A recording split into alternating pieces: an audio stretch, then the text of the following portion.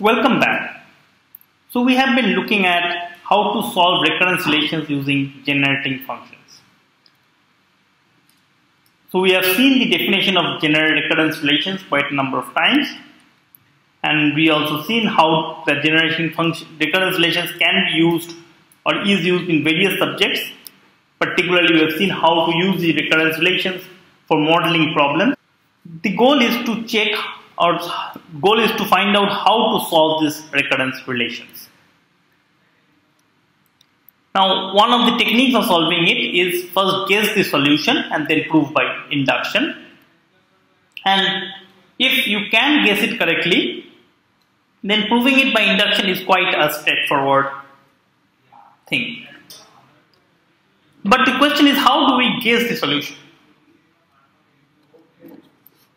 The technique one that we have looked at is that we unfold the definitions, and using this technique we have managed to guess the solution for a number of them.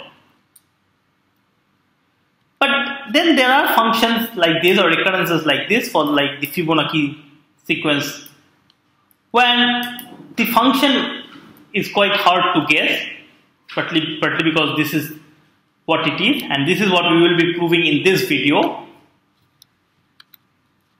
And sometimes the recurrence relation doesn't have a nice clean form.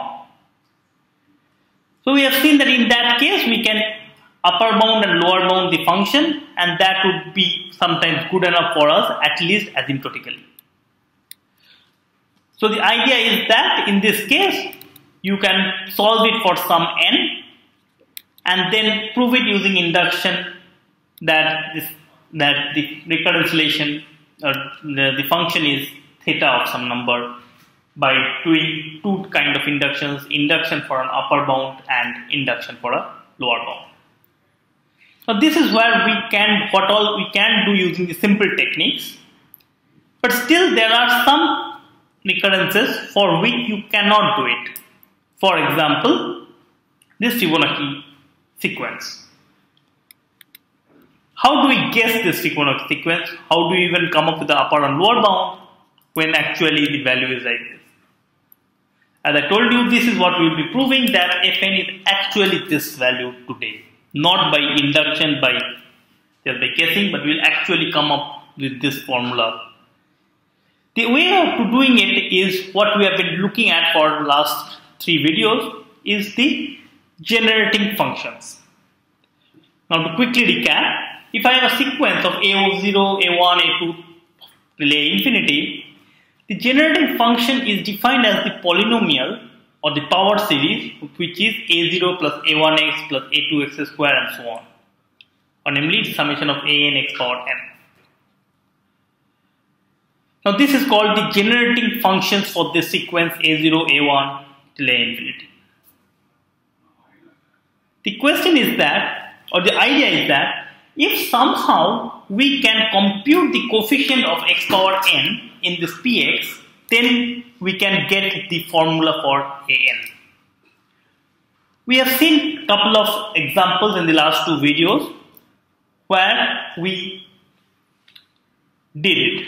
Namely, we wrote the power series or the generating function, and then we used the recurrence relation to get write p of x as a function of x, and then we used or tried to understand the coefficient of x power n in that function by looking at its Taylor series. So for Taylor series is basically a way of getting expressing a function as an infinite polynomial, and we have here are some of the examples of Taylor series expansion that one might use. So in this particular video, let's go to the hardest problem of all, namely the Fibonacci numbers. So here is the recurrence relations. F0 equals to F1 equals to 1 and Fn equals to Fn minus 1 plus Fn minus 2. Now of course we start with writing the power series, which is P of x is F0 plus F1x plus F2x, so this is not F3 but this is F2x, and so on. So that is, it is summation of n fn x power n.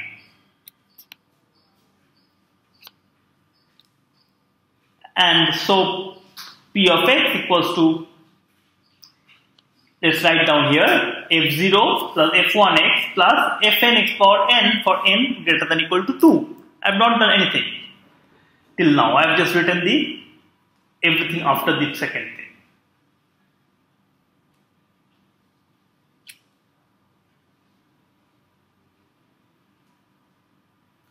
But the fact is that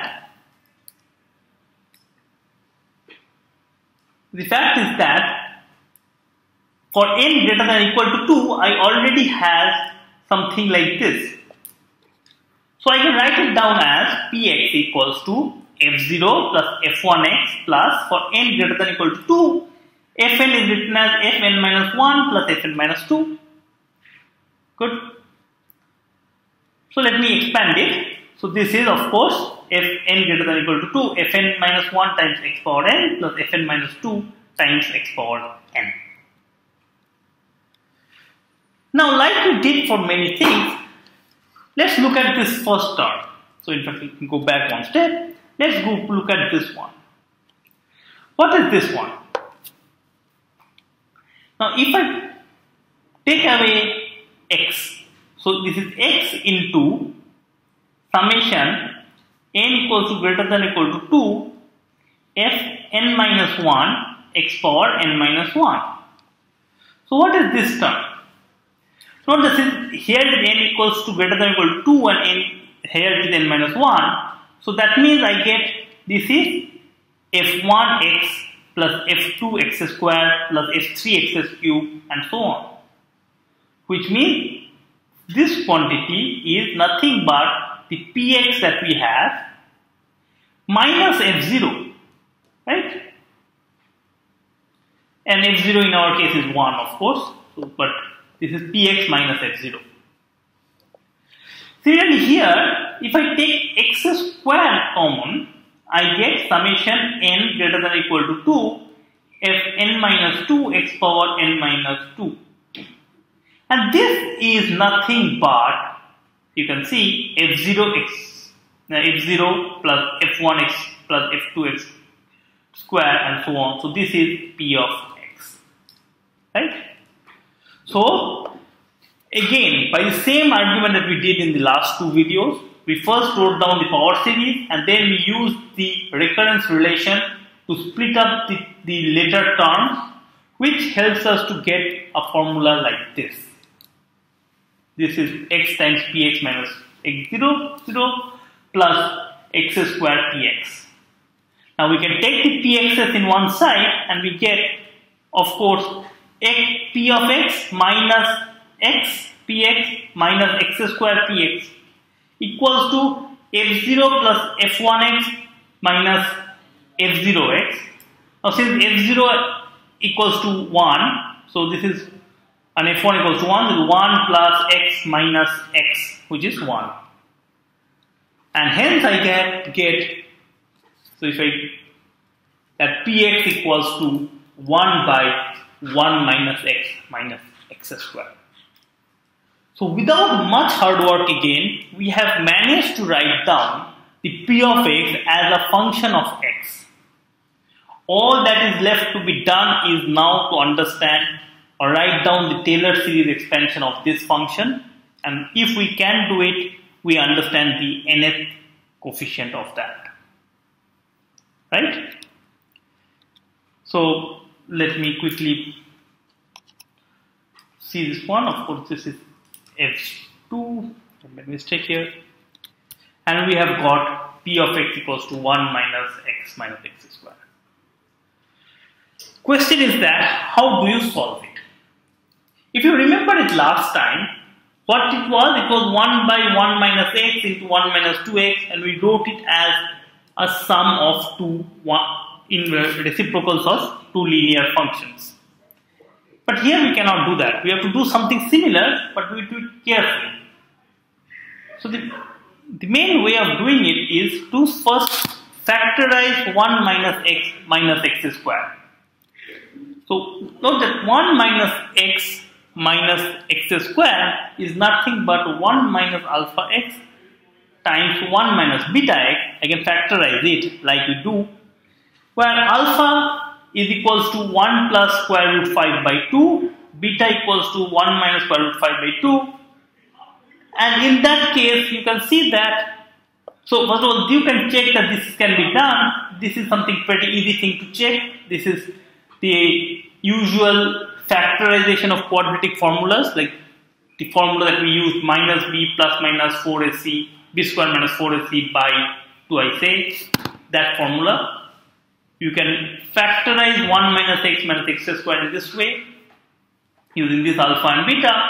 And in that case, we can write 1 minus, or we can write this expression as this.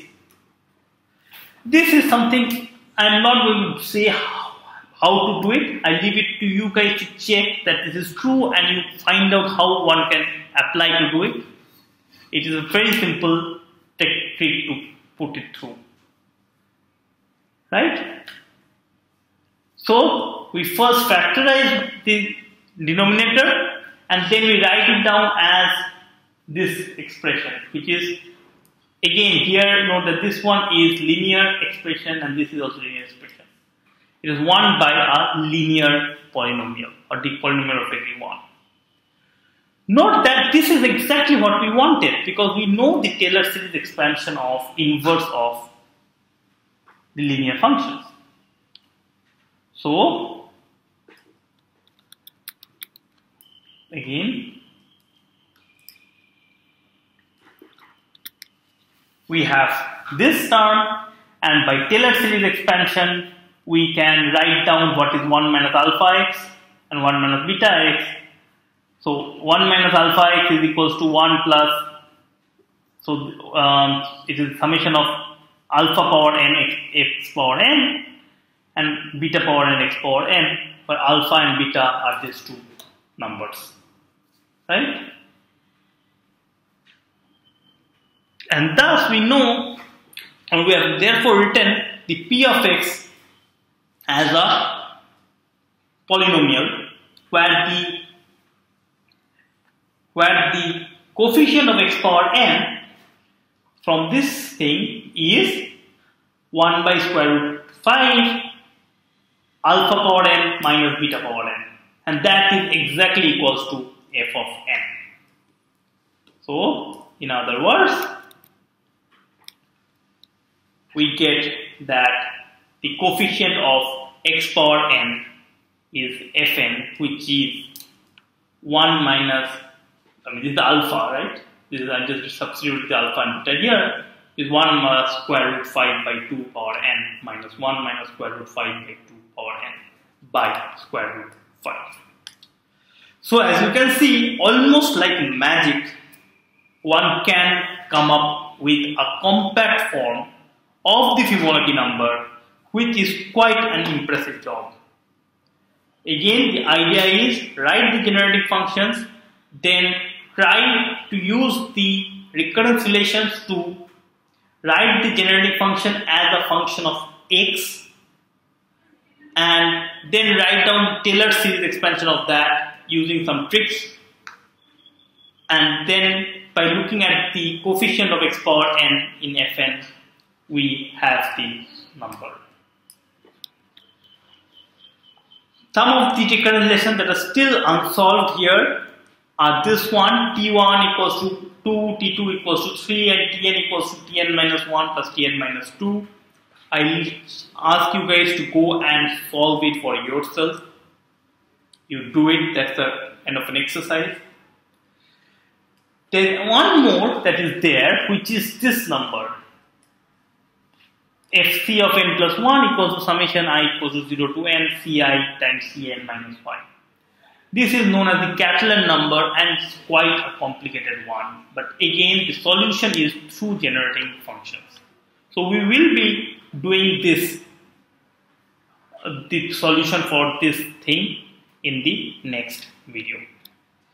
We also have this one called a derangement formula, d of n equals to n minus 1 into dn minus 1 times dn minus 2. Again, we will be talking about this formula also in the next set of videos. Thank you.